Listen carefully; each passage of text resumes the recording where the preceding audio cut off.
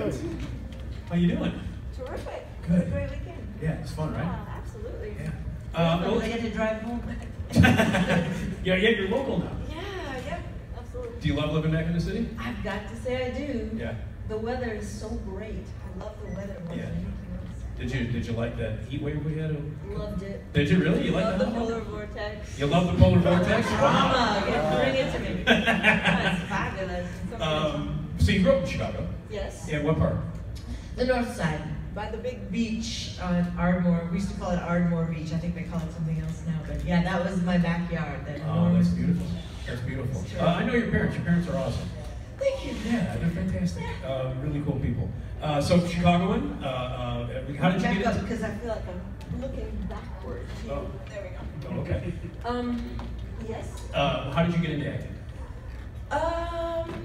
Well, my parents did a lot of theater. Chicago's great, and for those of you who are from here, in that there's a great community theater scene, and each park, there's tons of parks, and each park had I don't know if they still do it, but back in the 60s, 70s, whatever, each park had its own sort of dramat, and people used to do plays, and then the best of those plays would go on during the summer at Theater on the Lake. And my dad and my mom both did that quite a lot, and so my brother and I grew up, at cast parties and cueing them on their parts and all this kind of stuff. So that kind of got us into the theater world. And I also loved movies, so we saw tons of films, Yeah. And then I don't know. Then I went to college and was going to be an English major, but then I just fell in with the drama people, and I thought, it was too familiar, too fun, and so I just fell in step. You mentioned your brother. Your brother is Billy Zane. Her brother is Billy Zane. You can applaud Billy Zane for that.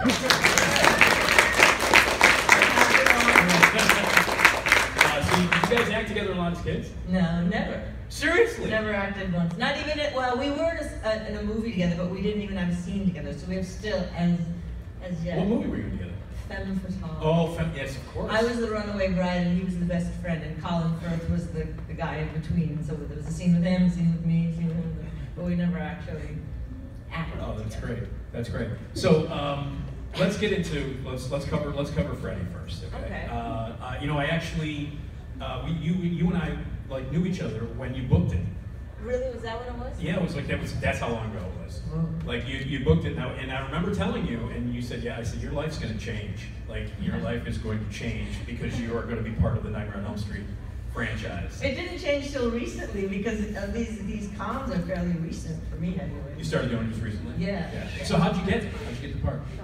I was offered the part. Oh, that's great. Yeah, it was right after Bad Influence, and then I got a call and it said, do you want to be Freddy's daughter and kill him? And I was like, well, hold on. And so I called my friend Vanya, who knows everything. She's wise and all things. I said, Vanya, what should I do? And she said, are you kidding me? Take that part because horror fans never die. They'll never forget you. They'll be with you forever. And I was like, all right. So I did it. And you're experiencing that this weekend. I know, and I'm so glad I did because it has. It's been sort of it usually keeps on giving. It's the only one in the series directed by a woman, yes, which is Rachel nice. Howard. Yeah. It was great. So what was the shoot like? What was it like? It was grueling. I mean, it was the only movie I ever worked on where I worked every single day, all day, and that's like 10 weeks, and that was intense, to get up to speed. And it was very, full on, very engaging. The 3D stuff was fun. It was a laugh. Yeah. The cast was a laugh too. I mean, we had Roseanne and Tom and Alice Cooper and Johnny Depp and who else do we have? You had a ton of cameos. Yaphet Kotto and lots of cool people in it. So there was no end of interesting conversation in the makeup chair. In the last Q&A here with the ladies from Dream Master, the special effects stuff. How did that work for you? You didn't have any really insane stuff. Like you didn't turn into a cockroach and get crushed or anything. No, I didn't do that. But I do recall. I will never forget the smell of that whatever that Freddy had to put on for hours, copious hours every day, and constantly having to retouch that plastic smell. It was like very specific. Yeah. But I didn't have to do anything. Any insane stuff. No. What's it like to work with Robert Englund? Oh, I'm sure everyone says the same thing. He's just a blast. He's funny. He's generous. He's a real thespian, real actor's actor. You know, he's got great stories. You know, always upbeat, even when he's hanging from some crane for hours at a time. He keeps everybody laughing. He kind of hosts the set. You know, it's terrific. Was the 3D stuff shot at a specific time during the shoot? Was it last, or did they sprinkle it throughout the film? I'm trying to remember. I think it was a particular time, like somewhere in the middle. And they rolled out this big 3D contraption, this big old camera. It was different than the other camera. Maybe it just had a attachment on it. And they just said, okay, so thrust this thing at the lens. Right. Just thrust it at the lens. There was a baseball bat or something. And so, it was just little things like that. It was pretty easy. It was kind of low tech, actually. Did you see a lot of 3D movies when you were a kid? Oh, you did? No, I don't think so. I think it was a little before my time. Oh, okay. There were a lot of sort of re-releases when I was a kid, so Yeah. I saw House of Wax in 3D. Oh, you did? Yeah. Uh-huh. And the 3D wasn't very good. It is now, of course. It's amazing. Yeah. No. Because of technology. But when you had the It's red, charming. yeah. Charming. And I remember seeing Freddy's dad, and when it's like, now put on your 3D glasses now, because it's the last, it's the last 10 minutes of the film is in 3D, so you got to sit there. The character Maggie puts on. Exactly. I still remember that and thought it was very funny. So tell me about the reception of the film from your end. When it first came out? Yeah. Oh, I don't know. I wasn't that aware that I was, a young actress in town. I just moved on to the next thing. I didn't quite look back very often, you know. And so, but I think, I've noticed that it had done really well, and I remember seeing it at the Chinese theater. I was doing a play at the time, I think, in town tomorrow. I don't know if you remember that. Oh yeah, sure. And so I brought some of my castmates to come see it at the Chinese theater, Oh, that's cool. So that was fun. But that was about it. That's all I really remember of it. Then I was on to the next thing. On the next thing. And then, but years later, years later, I never dreamed it would still be going on. I remember it opened on Friday the 13th. Did it? It did, September 13th, 1991. I remember because I had a girl just broke up with me the day before. And no, it's happened a lot. Don't all. But I remember going to see it with a friend of mine, and we tipped a few because I was, not feeling good, and I thought it was the greatest movie I'd ever seen in my life. Did you? No, well, it made me very happy. I was in a really shitty mood, and so I was like, "Hey, this is great, Freddy!" Freddy kill some people. Yeah, and I knew you, and I was like, "Hey, look, she's gonna kill Freddy! It's awesome!" So anyway, but it's really a lot of fun to see those films, and I'm sure it's a lot of fun to be a part of it. Definitely. Okay, you mentioned Bad Influence. That is one of my favorite movies. I absolutely love it. It's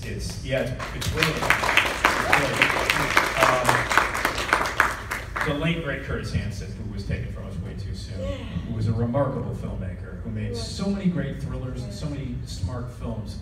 How did that part come to you? I had done a movie called Heart of Dixie. Oh, sure. Which Steve Tisch, who was the producer of Bad Influence, had produced as well. We were all down in Mississippi together. I had a smallish part. Isn't Virginia in that too? Yes, yeah. Virginia's in it, and all the girls are in it. Phoebe Cates Right. and Ali Sheedy. It's a really cute movie. I liked it. It was a blast being down in Mississippi, and we did it. Anyway, so I guess he remembered me from that, brought me in for Bad Influence, and I just had a few auditions and got it. Yeah. No, Curtis was terrific because he was a real student of film, and so we could talk about old movies all day long. He said, I want you to be kind of like Anouk Aimée in La Dolce Vita. I was like, I know exactly what you're talking about. Wow. Or he would say, watch Louise Brooks. I've seen it all. Don't know about it. So it was great. It was great. I felt like we were, on the same level in that, in terms of loving old movies. Yeah. One of the many, many things I loved about the movie, because it's just such a beautifully crafted film and full of surprises. I love, and I told you this the other day, I love like the reverse casting. Like Rob Lowe plays the bad guy, James Spader plays the innocent guy. Yeah. Who would have thought that? And their dynamic together was great, and it just builds in tension and builds in tension. What was it like to work with those two guys? Great. We were all young together. We just were like young kids together, basically, cracking up and you know, having a good time, going out to clubs and doing whatever. It was fun. Yeah. It was really fun. Yeah, they're terrific actors. They were, yeah. It's the releasing of that movie was a little interesting because it got released right around the time Rob Lowe's videotape. Oh yeah. And there's a videotape in the movie. There's a sex tape in the movie. And I remember when it came out, I'm just saying how it was received through the press. It was like when Bad Influence came out, it was like, oh, there's a sex tape in Bad Influence. So I think people went to see it just out of curiosity. Maybe, yeah. But it was just weird how those things time out. But it's a really great film, and you are so good in it. Oh, thank goodness, that was great. No, you're great in it. You're really great. Had a nice outfit or two. Yeah, no, you looked great. Everything about it was And great. James Spader had just won the Palme d'Or for Sexualizing Videos. Oh, he did. More interesting. But Yeah, he that's did. what was exciting about it in terms of. It's such a specific time, my God. Yeah. It's so crazy. Okay, I want to mention, you've done a lot of movies and you've done a lot of TV work. You were on one of my favorite TV shows, like an unsung TV show that lasted, I think, 1 season or a season and a half. You were in Profit. Less than 1 season, 7 episodes. I loved that show. Have you guys ever seen the show Profit with Adrian Pazdar? He slept in a closet. Yeah. In a box. In a box, yeah, and it Very was much ahead of its time, I think. Oh, absolutely. Who was the creator of that show? Do you remember? Yeah, John McNamara, and I can't think of his name right now. Yeah, I'm sorry for putting you on the spot, but it was on Fox, and like many Fox shows, David. Damn it! I'm old. David Greenwald. There it is, David Greenwald. Right, exactly. Sorry, David. But Fox has this history of taking shows off the air before they needed to be taken off the air. Yeah, this should have happened like 10 years later. It's such a. Who would have caught up? If you can, I think there's a DVD set out there. Totally. Yeah, if you've not seen this show, seriously, and like, as you said, Lisa, way ahead of its time, and it would fit in to the zeitgeist right now. So much, yeah. So you guys check it out. It's called Profit. They thought it was too dark. Well, yeah. And by today's standards, yeah. that's really that's not one of the that's one of the reasons why I loved it so much. I was like, what the hell is this? Yeah. So, and you were terrific on it. Thank you. Great. I want to get into some of the other things that you do. Photography. Let's talk about your photography. Oh, that's fairly new. I mean, it's not new in that I've always taken pictures, but I just happened to be offered a solo show just a couple of months ago, and it was really exciting decades of negatives, and it's all 35 millimeter, for instance. Pull all this treasure trove of negatives out of my storage space and blow them up and hang them up, and people really like them, so I'm gonna keep doing that. Do you still? Oh yeah. All the time? Yeah. So tell everybody about your show. You got a show. Oh, it's closed now. Oh, there's a second show that's interesting. I have 2 pieces in it. It's in Skokie. I don't remember the name of the place, but it's all about the old Chicago theaters. So there's paintings and photography about all the old movie houses, like, the Chicago Theater. I did one of the Granada and the Riviera. And Riviera. The Granada was a beautiful theater. Yeah. That was over on Broadway. Sure. I mean, not sure. No. Broadway. No. Right by Loyola L Stop. It was right by the Loyola Dom. Stop. Yeah. Right there it is. That's it. Yeah. It was a beautiful theater. I saw Empire Strikes Back there. If I'm correctly. Yeah. So you got that. You got that going. You continue to do photography. Yes. And yes. now let's get to the music. Okay. Because that's something you're doing, and I have been doing for quite a while. You've been doing for quite a while, Mm-hmm. and you're with a band now. I started a band with a friend of mine who's a terrific guitar player, and it's a rock band. It's called Flapunco, and it's Flapunco. Flapunco. Okay. And it's just straight up rock. It's really terrific. We're loving it. We're writing songs together and recording them right now. We're in the middle of recording our record, to be my 3rd record. I have 2 other ones that it's more kind of in the folk blues vernacular, but original songs. For a long time I was kind of a chanteuse, like a balladeer, we like to say, in French and Spanish and kind of foreign music, and I've sung all over the world really. But since I've been back in Chicago, this idea for this rock band that I've had for ages finally has come to be, and I'm delighted. I'm so excited to be here for that reason, really. Yeah. We're gonna get you on the show to talk about that and play a bunch of your music. Yeah. Did you start singing at a young age? I used to sing to myself for myself, to express myself by myself. Right. You know, like if I was blue or if I was happy or if I, you know, it's just a way I expressed it.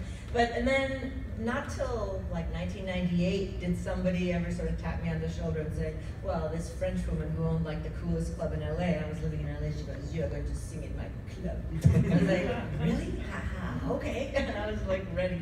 So, you know, from then on, I just built this repertoire, kind of a very eclectic repertoire of songs that just went on and on. I did it in New York, I did it in Paris, and, you know, That's I've been fantastic. singing a long time. That's fantastic. Yeah. Now, I noticed on your CDs you have a producer credit and everything. Yeah. Do you like working in the studio? Is it something you I enjoy? love it. Yeah. Absolutely What about you? Do you love adore it? it.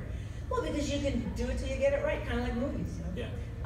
You can make it. I call it precision balladeering. You know, you can really create what you want to create and then have it on. I can be objective about my work. I think I can step back and like really just kind of, you know. And then you stop. You get to a point where you're like, okay, I'm done, and you can walk away and then listen to it again and not cringe. Yeah. And writing songs, what's that process like for you? I think it's one of the best things you can do with your time is to write a 3-minute pop song, you know? It's like, it does, I mean, it can take as long as months and months, years even, or it can take like 20 minutes, depending on what you're writing about or how much it needs to get out and whatnot. But then there it is forever again, you know? You've got this song that people can sing, they can dance to it, they can do anything to it, and I think that's just a terrific art form. Do you like playing out live as much as recording, or is it? Oh yeah, sure. I love everything about it. everything about the music. So you're recording the rock album. Uh-huh. You're recording it right now. Yeah. Yeah, and you're recording it here in Chicago. Yeah. Yep. And when are you looking to release it? When we're done, I don't know. We're just doing it at our own pace. It's coming along. That's the thing when you sort of doing your own thing, you can take as long as you need to take. Well, that's great, and I'm looking forward to it, and I'm sure everybody in here is too. Yeah, please. I have a website. It's just lisazane.com, and there's a lot of music on it, and clips and pictures and whatever you might be interested in, and also whatever's happening, I'll post it there. It's kind of an archival thing. It's not, you know, it's a monolithic kind of thing, but you know, it's good fun. Also, if you go to her table, not only can you get a picture signed and a picture and all that cool stuff, but she's got both CDs available at the table, and so you should pick those up. We're going to open up to some questions. If you have some questions, in 1 second, I just wanted to mention. I just went blank. Let's get to. Okay, what's your question? I was just wondering what it was like to work with Yaphet Kotto on Freddy's Dead. He was eccentric. He was very eccentric, but you know, terrific actor, really present, you know. But he told me he was the Crown Prince of Cameroon, and I believed him. An eccentric, but terrific. I mean, a legend, you know. Yeah, absolutely. Anybody else? Anyone? That's all right. Okay. All right, right here. What's your favorite line that you've ever said in any of your roles? Like, not just Freddy's Dead, but... Favorite line that she Go said. back. For those of you, because you probably couldn't hear her, she said, what's Sorry. your favorite line from any movie you've ever done, not just Freddy's Dead? Oh my gosh. Think hard. All right, well, there was this bad influence, you know, we were walking through this, you know, wild party and with all kinds of strange happenings, and I guess it was the James Spader character who was, you know, by my side, and he was cringing, and I said, they're just people. I'm an inclusive. I know what I wanted to ask you. Was what kind of music did you listen to growing up? Oh, That a may lot have of influenced you. musicals. A lot of the Beatles. Woo! Yeah, well, your parents were actors too, so you were- yeah. Love them. I listen to Liza Minnelli, who I love to this day. She makes me cry. Right? Mhm. She sings. And Barbara Streisand. You know, singers. Yeah. Frank Sinatra. But then, you know, when I got to college, it was David Bowie and, you know, Blondie and, you know, all the fun stuff. Yeah. What else did I like? I used to like to pretend to conduct Gershwin when I was a kid. I used to play Slaughter on 10th Avenue and, you know, pretend I was conducting the orchestra. Right. That's what I did that when I was younger. And I used to pretend to be Ringo Starr on the drums. And a lot of lip syncing and play acting. You know. Right. Right. Okay. That was what I was going to ask you when we were talking about your music, was the influences. Anybody else? Yeah, go ahead. I was just wondering if you play live in the area somewhere? Occasionally, like right now that we're recording, not so much, but Flapunko is playing at a thing called Yippie Fest on August 17th, 11 o'clock at night on August 17th.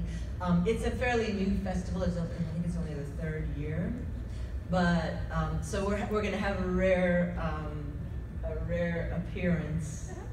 But we're hoping that once the record's done, then we're going to unleash ourselves onto the world. Is it August 16th, you said? August 17th. August 17th. Well, it's at the Prop Theater. It's at the Prop Theater. Which is on Elston. It's a pretty cool place. I used to hang out there. Yeah, we're going to try out all our new songs. Yeah, so, anybody else? Okay. So besides the record, let me ask you this. As an actress, from Chicago who started out here and was auditioning and stuff like that, can you believe what Dick Wolf has done to this city? Isn't it unbelievable? Were you in one of his shows, right? Yeah, just briefly. Oh, you mean one of these ones? Yeah. Yeah, I did a small thing on Chicago, the one that got canceled, Chicago. The one.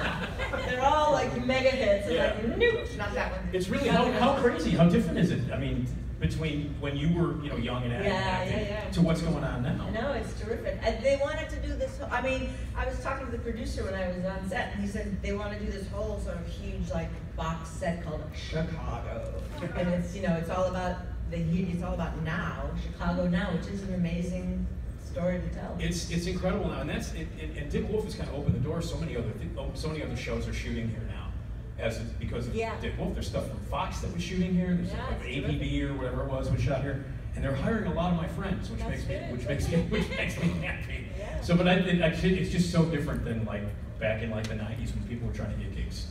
Yeah, I wouldn't know. I kind of left right after high school and never really came back, except to do a play or two at Goodman and whatnot. But I never actually lived here since I was 18. Okay. Well, listen, Lisa, it was so great to catch up with you. Yeah, for and congratulations on all the success, and we're looking forward to the album Thank you. being released. Lisa, Zane, everybody.